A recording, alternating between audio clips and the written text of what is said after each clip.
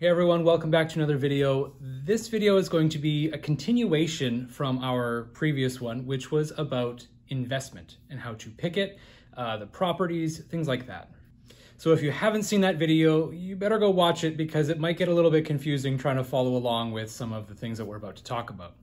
The next step in the process is called the burnout process. This is the part where the investment, after it's been mixed perfectly, because obviously you're all following the instructions perfectly, this is the part where the model is burned away. So what you're doing is essentially creating an empty cavity for the metal to fill and thus make your product. In the lost wax process, the burnout can be fairly straightforward because of wax overall properties. It melts and turns into a liquid at a much lower temperature, so it just evacuates itself from the mold or the flask itself. Whereas with lost resin, it's a little bit harder because it's going from a solid to a gas without any fluid in between. So it's a little bit more difficult. And there are a few more things that you need to consider. Let's run through those things right now. So to make this video a little bit easier to follow, we're going to be doing a hypothetical cast. So we have actually done this cast already. We know it works.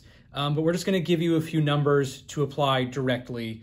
That might not apply directly to your cast if you're not working with, in this example, silicon bronze, but it's something that you can base your information off of. So as per our previous video, let's assume that you have already decided on the proper investment for the job, and you've mixed all of it to a T. You're measuring your powder and water accurately to the gram. You're mixing it very thoroughly for the recommended amount of time. You vacuum the mix until it's risen and fallen. Poured it into the flask over your models. Vacuum the flask one more time to remove any possible bubbles sticking to your model. You've let it sit for between 3 to 6 hours, depending on the size of your flask. The flask should not be left for longer than 6 hours. If you do leave it for longer, wrap it up like a After the flask sets, the next step is the burnout phase, which is arguably the phase that I would say is the most controversial in our experience so far. On all of the Reddit threads, Facebook groups, Instagram DMs that we get, it's definitely the one where people are having the most trouble. And it's certainly the one where the most trouble can occur. In our experience, we hear some of the craziest stuff. We see a lot of really weird pictures of people trying to do a quick and easy or a quick and dirty burnout. And I'm sorry, there's just really not too many good ways to do it. You need to put it into a proper kiln. No matter what anyone tells you, casting is a science. You're trying to create an ideal environment. And through that, you need to be able to follow all the different products that you're using and mixing them perfectly, making sure everything's ideal. Some of the things that we've seen are not ideal. So don't assume that you can throw, a gypsum bonded flask like Plasticast or something into a 2000 degree kiln for 4 hours, or stick it in your gas forge if you're into blacksmithing for an hour, or put it in your home oven if you've got an extra one of those. Don't try to melt your metal in the same furnace that you're going to be doing your burnout in, or just try to hit it with a big torch or something. There's a lot of things that go into this that need to be done correctly, and none of those are really great options. However, you may be able to get away with certain things. Like in the Plasticast burnout cycle, it does state at the very beginning, you can put your flask into a kiln cold, or you can preheat the kiln to 300 degrees Fahrenheit. So there is a little bit of variability. Also, in our experience, if the ramp cycle, so the amount of time that the temperature goes from 300 to, say, 1,350 degrees Fahrenheit. If it doesn't meet the exact curve, like it doesn't get up to 700 and then hold, if it's just kind of like a gradual step, we've had good success with that as well. So there's a little bit of variability, but don't go from 300 straight up to 1,350. There are very specific investments that are designed for what's called a very rapid burnout, but they're more of a phosphate bonded type. They're more for dental, where time is of the essence. You're working with a client, you're trying to get their product done very quickly, and there's really no other logical way of doing it other than casting. So speed is of the essence, and it is a factor.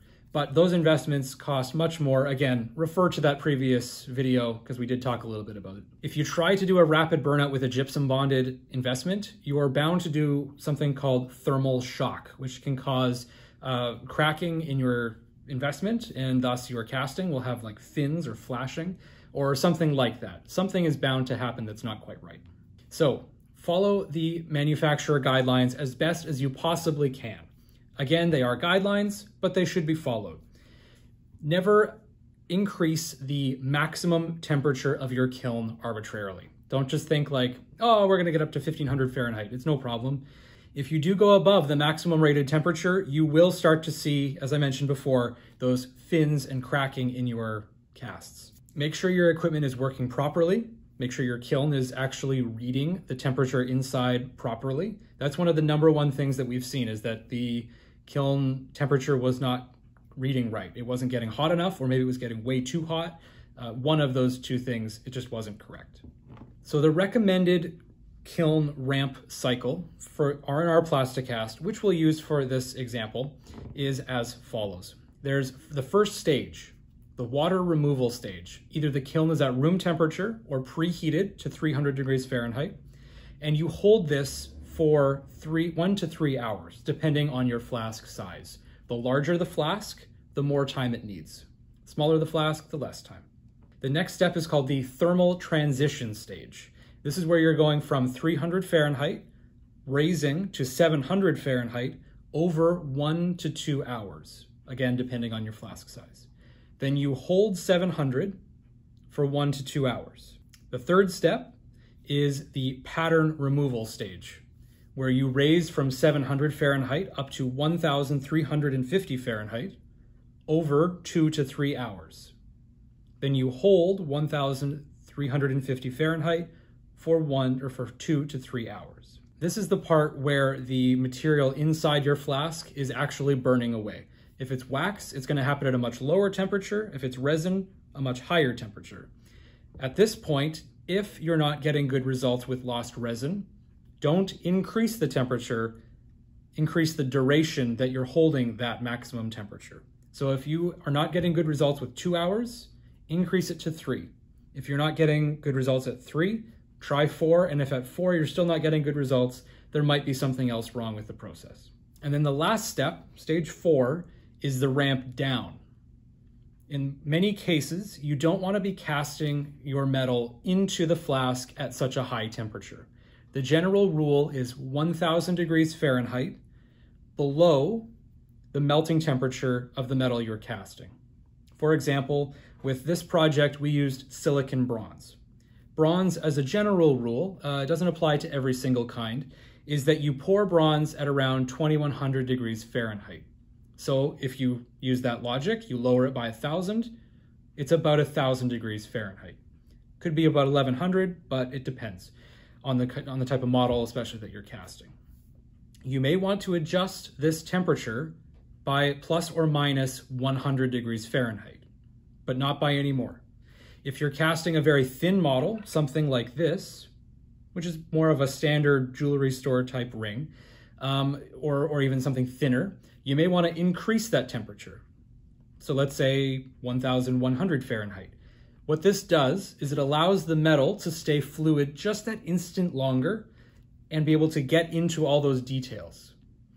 If you're casting something heavier like this, you may actually want to lower that temperature. So you might want to go to 900 Fahrenheit. Because when you pour such a large mass of metal into a space, it stays fluid for a considerable amount of time. It doesn't need as much help, to get into details. And there's a shrinkage factor that happens that needs to be considered as well.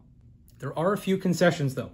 The 1000 degree below melting temperature rule does not apply to certain metals, namely platinum and palladium white gold, or just straight up palladium.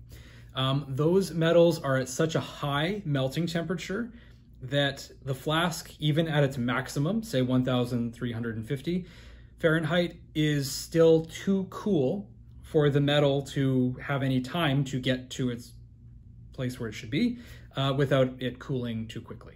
So if you're dealing with white golds like that, make sure you're doing your research in advance, because white gold is not all palladium. Sometimes it's mixed with nickel or silver and other alloys. This also applies to stainless steel and titanium. However, if you're casting that stuff, you have a special casting machine anyway, so I'm gonna kind of just step away from that one. So after you have poured the metal, you do need to allow it to cool.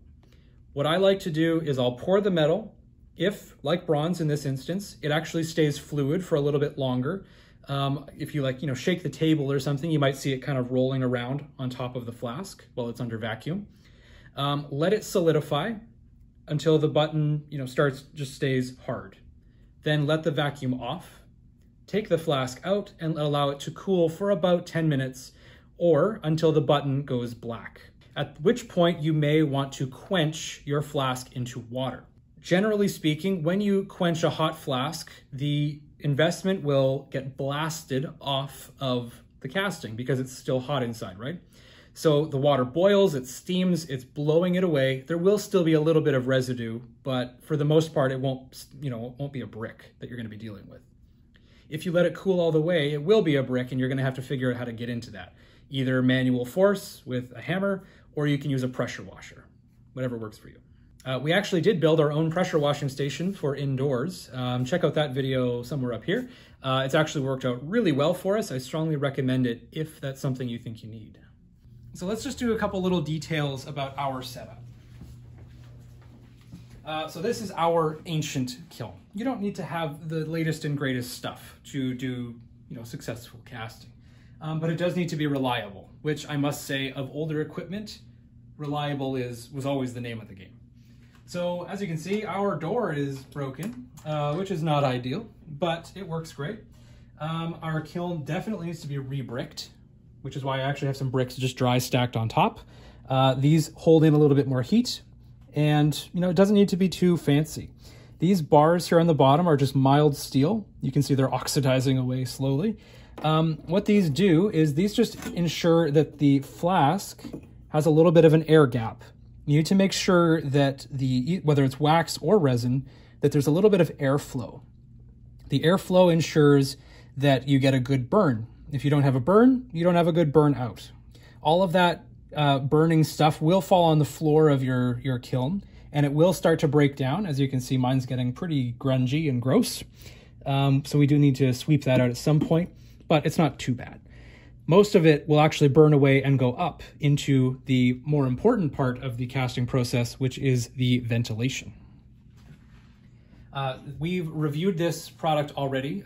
Take a look at that video because we did go into some depth with it. But this is a Quattro Air ductless fume hood. Now I know RB also makes one. It's actually a little bit cheaper. However, when it comes to air quality, Quattro is definitely the name of the game. Like, they are HEPA everything. They are medical grade. It's really good stuff. The point is, when you're doing a burnout cycle, it's good to have ventilation because there's quite a bit of smoke that comes up through here, and it needs to be treated properly. If you're in an urban environment such as us, here downtown Peterborough, you don't want to be just kicking fumes off into the night or whenever you're doing your burnout, because you will undoubtedly get complaints. So this was our solution. If you're just doing this at home, definitely consider your neighbors. Someone might be like, there's a fire, and freak out. So just bear that in mind. I also like to keep everything very compact. As you can see, this is our casting machine. Here is the melter. Everything is all in one space because I don't want to have to run across the room and grab my melter and have to, everything should be together so that you can do a nice, swift process. Flask comes out hot, dump into the casting machine, bam, it's on, metal is poured. Whole process takes 30 seconds, tops. So as we mentioned before, unless you have a very specific investment designed for a rapid burnout, the overall process should be taking you 8 to 12 hours. There is no way you can get around it otherwise. If you're doing a small flask, something like this, 8 hours should be very sufficient because you can only fit maybe 2 things in this flask. If you're dealing with more production size stuff, this is a 4-inch by 6-inch flask. This is going to take as long as you can possibly get. The bigger you go, the longer your burnout needs to be. We've just been using Plasticast as our example. However, if you're using something different, make sure you look at the manufacturer recommended schedule and adjust accordingly. Again, like I said before, with Lost Wax, you can use those guidelines pretty much as they are. But if you're doing Lost Resin, you will have to adjust them most likely. Adjust your hold time, not your maximum temperature. If you have any questions or concerns about the process and everything that we really just talked about, feel free to reach out to us in the comments below, email, Instagram, DMs, whatever suits you, and we will be happy to help. Also consider supporting this channel because every little bit helps. We are more than happy to bring you into our Discord and we can chat as a group. We address tons of different issues that you may be having from not just the casting phase, but the finishing or modeling, anything really. Oh yeah, by the way, new merch. This is our first little sample t-shirt. We're gonna be doing a lot of more t-shirts because they're fun. We like doing it. Stay tuned for that because we'll be doing them very frequently. This is our first one. These are just some jewelry tools, but we also have some 3D printers and resin modeled ones coming up. We're gonna be playing a lot with color. They won't just be black and white and stuff. Just look out for that because it'll be kind of fun. So that's it for this video. Good luck with your castings. Again, if you have any questions, put below. Check out our merch. I will see you guys in the next video.